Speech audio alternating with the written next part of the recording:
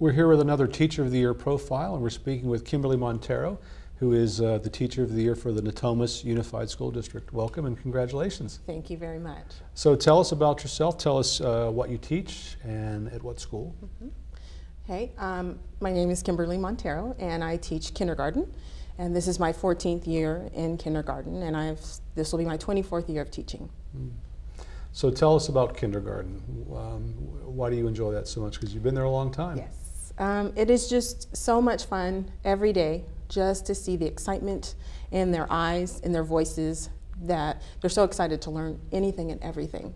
And it's contagious because I'm excited to present all of the information and make it valuable learning for them.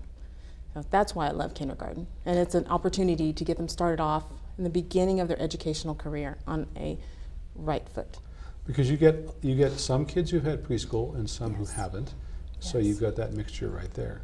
And you have Yes. English learners. Yes. And you put all that into the mix, it makes it a little bit of a challenge. Yes, but it is so rewarding to see where they come in at and when they leave, and just the progress throughout the year, and that they're really dedicated learners. They want to work, they want to please you, they want to learn and grow. So now this year, you're dealing with Common Core. Yes. So what are your thoughts on that and how you're going to be kind of integrating that with your curriculum? I'm really excited. This summer I was part of the team to align the curriculum with the Common Core standards. So it's going to be a lot of fun and a challenge to be able to incorporate a lot of the skills and a lot of the techniques we've learned before years ago back into the program, and be able to just have fun and make it real and relevant to the children. So I'm excited as well because all across the United States, people are going to be working together as far as the same standards for everyone, and it's exciting to me. Explain why you feel that's important, that they're all on the same page. Yes. We're trying to get our kids ready for the workforce, for college, and we want to compete with other people in the world. So if all of us are on have the same standards across the United States, it won't matter when one of my children leave and go to another state, they'll be working on the same things. So that's really important. Because really students have been at a disadvantage, even going from one school to another in the same district. Yes. Because of maybe at a different pace. Yes, yes. So it's exciting to know that not only will my fellow schools in my district within the Sacramento County and the state, but all across the United States will be like in most of them will be in a united front. So let's talk about kindergarten and working with, you've got a wide range of types of kids. So what do you do to kind of motivate some of these kids who are really kind of sheepish or maybe a little scared? What are some of the things you do? What are your tricks? Well, first of all, I let them know by my actions and my words that I care, and that they're safe in my classroom, and I am there for them, even in the class and outside of the class. My students know I have a saying that once you're my kid, you're always my kid. And I say that, my kids finish the sentence. I even have students writing that in their essay writing in kindergarten. So I provide that safety for them. I'm consistent with my words. I follow through in what I say. I provide high expectations for my children, and they know that I'm there and I won't waver. I'm consistent. And it makes them comfortable. It makes them comfortable, willing to take risks in their words, in their activities, building relationships with one another. Yes. And at that level too, it's also often the first introduction to education for the parents. Yes. Explain the importance of really building a good relationship with the families. Yes. I've been at my school for 23 years now, and it'll be 24 or 23. And I love my school, because I feel like I am a part of the community. I've been there so long. And with that, I go to their homes, I meet with the parents even when it's not required. I let them know that I care. I talk to parents when they need support or help. It's just Bannon Creek is a part of me, and I wouldn't want to be anywhere else but there. And we kind of talked about motivating students and getting them prepared. What about motivating parents? Because that can also be tricky. Yes. What do you do? Yes. At the beginning of the year and throughout the year, I let them know we're a team, all three of us, the parents, myself, and the child. And I want this year to be successful. Letting them know that it's okay if they have questions to approach me. I'm very approachable.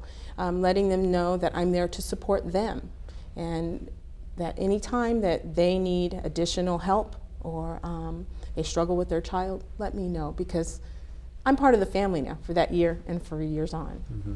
Well, like you said, once they're your kid, they're always your kid, right? That's right, and I firmly believe that.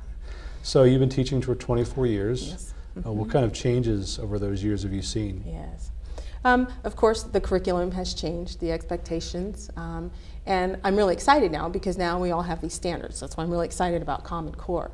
I've seen the use of technology change, having computers in the classroom, and now we're getting Mac Airs and iPads, so I'm really excited about that because the children have that at home, so I need to step it up and incorporate it in the classroom. So technology and standards are a big thing. So you're learning as well? Oh, yes. Learning all the time? Yes. So what motivated you to become a teacher in the first place? Mm-hmm. When I was a kid, I'd always play school with my family, and of course I was the teacher. I taught Sunday school since beginning when I was 15. Just the love of just imparting information to people and watching them grow and be really excited about it, that was just really something that I treasured. And I had awesome teachers growing up that I connected to, that cared about me, not just as a kid, but as Kimberley. You know, so I wanted to do the same for others. Is there any one special teacher in your history? There are several that rank right there, and that about 3 or 4 that to me really made a difference in my life. And do you find yourself borrowing bits and pieces of what they used that you use in your classroom? Yes, yes. It's remembering what they did for me, and I could do the same for my kids. Do you find that the teaching the younger folks, there's a bit more of a challenge in some ways, because you're not only teaching the curriculum, but you're teaching all the other, whether it's stand in line or keep your hands to yourself and those types of things. Yes, it is different because I am having to teach them all of the aspects of school in the very first year. But I say my kindergartners were very much like my 6th graders. So a lot of the same things that I did for the 6th graders, I do for my kindergartners. So when did you decide to make the shift to kindergarten, and how difficult of a transition was that for you? Was there a real learning curve? I decided after 10 years I'd had a difficult year, challenging year I should say, and I was ready for something different. And it just happened that a kindergarten teacher was looking for a partner, and I moved, and it's been an awesome experience. I love it. Well, that's great. So what would you say to somebody who's considering education as a profession? What kind of a sales pitch would you make to them? Yeah, I'd tell them, make sure that you're ready to give of your heart. You're ready to serve, because that's what we do when we're at school. We serve our parents, our students, and we give of our heart every single day. And no matter what challenges you may face, you can make it, because think about your kids and what is best for them, and just push through. You can do it without a doubt. And that's kind of a feeling that you keep with you too when you're... Oh, yes. So how does it feel to be a Teacher of the Year? What's that mean to you? At first it was kind of a shock, and it was kind of surreal. But I'm really honored that my district felt that I would take this and run with it and take that charge, and willing to share everything that I have with other teachers. And what's it feel like to be kind of a representative of all teachers in your district? Yes, it's an honor, and I will take that charge to do so. And it's another aspect of my teaching career that I've never experienced, and that I'm excited about the ride that I will take with it. Well, it'll be a little bit of a ride.